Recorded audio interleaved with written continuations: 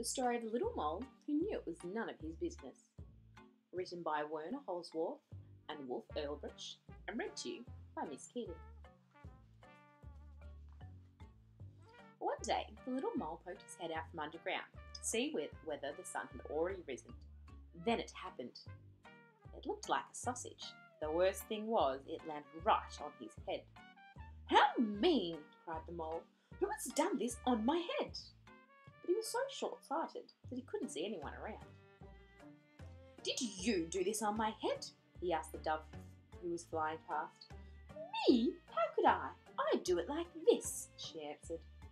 And splish-splish, a moist white blob landed on the ground right next to the little mole. His right leg was splashed with white. "Did you do this on my head?" he asked the horse who was grazing in the pasture. "Me? No, how could I? I do it like this." And flunk, plump, 5 big fat horsey apples plopped down within a hair's breadth of the mole. He was very impressed. "Did you do this on my head?" he asked the hare. "Me? Nah, how could I? I do it like this," answered the hare. And a rat-a-tat-tat, 15 little round beans shot past the mole's ears. He saved himself with a daring leap. "Did you do this on my head?" he asked the goat, who had been dreaming a little. "Me?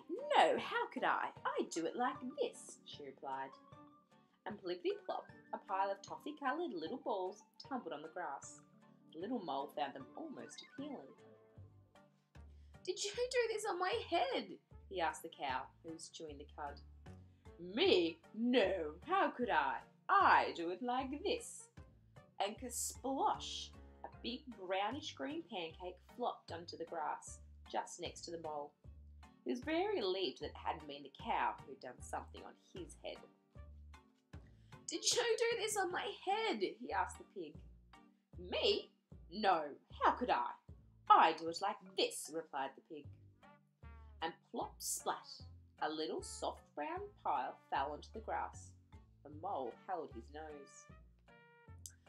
"Did you do this on my—" He was going to ask again, but as he came closer, he saw only 2 big, fat black flies, and they were eating. "At last! Someone will be able to help me," thought the mole. "Who did this on my head?" he asked excitedly. "Keep nice and still," buzzed the flies. There was a short pause, and then, "It is clear to us that it was a dog's." Finally, the little mole knew who had done the business on his head. Basil, the butcher's dog. Quick as a flash, he climbed onto Basil's kennel, and pling, a tiny black sausage landed right on top of the dog's head. Satisfied at last, the little mole disappeared happily into his hole underground.